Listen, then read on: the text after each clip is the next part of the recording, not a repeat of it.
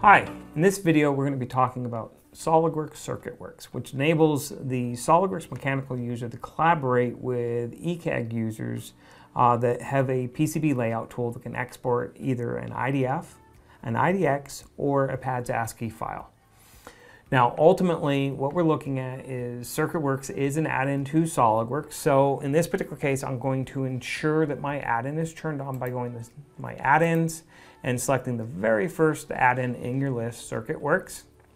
Once that's done, we can select Tools, CircuitWorks, and Open ECAD File. Now you'll notice there's quite a few varieties of files that we can open. We have the ability to open up on the IDF format versions 2, 3, and 4. On the IDF, we can open up 2 and 3 in the PADS ASCII file. Now the IDF really is kind of limited to versions 2 and 3 based off the output of the current platforms out there. So if your ECAD program can output a IDF 3, that's awesome.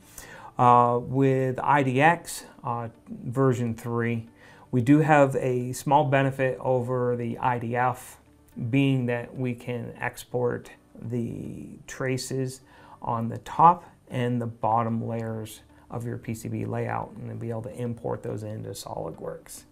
The PADS ASCII file actually allows us to not only import the traces and the information from the top and bottom layers, but also the layers in between. So just really depends on what you're trying to accomplish inside of SolidWorks. Most people are looking at form and fit, so IDF 2 or 3 or the IDX would be more than adequate for what you need. If you are looking at taking this a little bit further into maybe doing maybe a structural study or a thermal study inside of SolidWorks, we have to look at the ability to export out as an IDX 3 or the PADS ASCII file. Anyways, we're going to go in and I'm going to open up an example here. So I have my CircuitWorks examples. We'll look at the IDF 3 to start off with because that's the most common. So when I select this, we're going to open this up, and it's going to open it up in a separate interface here that will allow us to actually review what we're going to actually bring in. So we get to see what we're going to bring and see what's available in the IDF file and actually filter out things that we may not need. So if you're just looking to make sure that the board's going to fit and that we don't have any components interfering with the tall components on your board, we actually have filtering where we can actually say, I want to filter components. So I'm going to select this filter components, and then anything shorter than a specific height. So if I say anything less than 2 millimeters, any component that's less than 2 millimeters, when I select build the model inside of SolidWorks, won't actually be pushed over to the mechanical tool.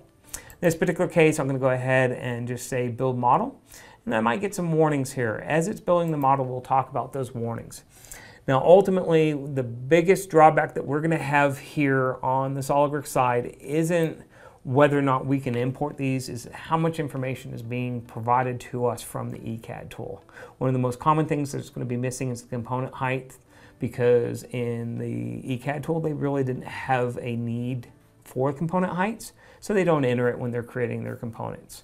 In this particular case, we can either actually ask them to place that information into the component and then export out as an IDF file again, or in CircuitWorks, we can actually enter that information into the component for use inside of SolidWorks. Once that information has actually been entered, it's going to create a library. So there's a CircuitWorks library that gets created, and then when you start bringing in additional boards, it's going to reference that library. So as you actually use CircuitWorks, the more you use it, the faster the program will actually perform as far as translating boards. So now that we've actually imported this board into SolidWorks, we can see this board. I can place it into another assembly, such as an enclosure, to make sure everything's going to fit. If I need to, I can actually make changes to the board shape, or maybe move the whole location, or add additional cutouts. We can also place things like keep outs and send that back out from SolidWorks into CircuitWorks to have CircuitWorks create an IDF file that can be placed into an ECAD application. So for example, I can create a board in, let's say, Mentor Expedition.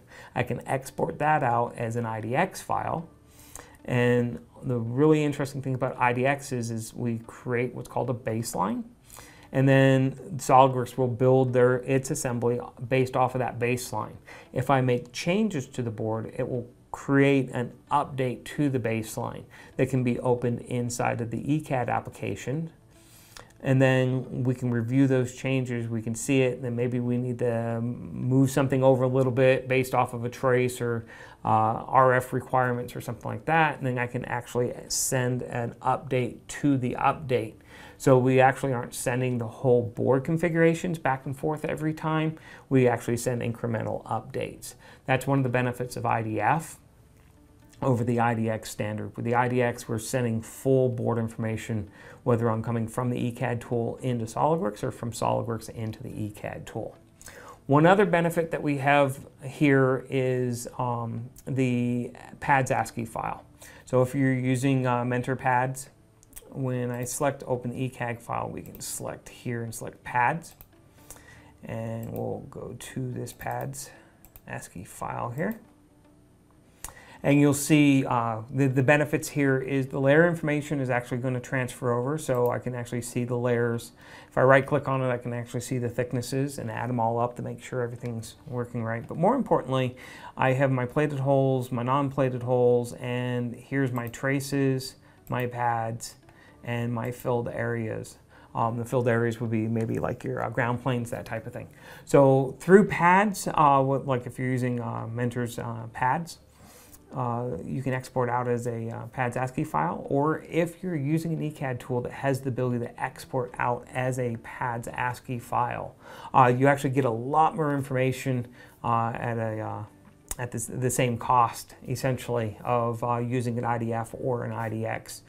So if you're looking for that information in the middle layers for possible use in an FEA or fluid dynamics simulations inside of SolidWorks, the pads is really going to be your best bet. So that is the CircuitWorks application. As I mentioned, we can essentially work with any ECAD application as long as it has the ability to export an IDF, IDX, which is commonly referred to as ProStep, or the pads ASCII file. We can import, we can review and filter before we bring the information into SolidWorks to create a SolidWorks assembly. And any changes that we want to make to the component location, the board shape, cutouts, hole locations, or sizes can actually be performed inside of SolidWorks and then exported back into CircuitWorks, where we can then take that information and create an IDX, IDF, or pads ASCII file to send back to the ECAD user. Again, depending on your software, most of them will allow you to actually update your existing board from an IDF file or an IDX, so you can actually get that bi-directional communication. And as always, you can actually start the board inside of SolidWorks by creating a solid body inside of a part file with a solid body on the front plane.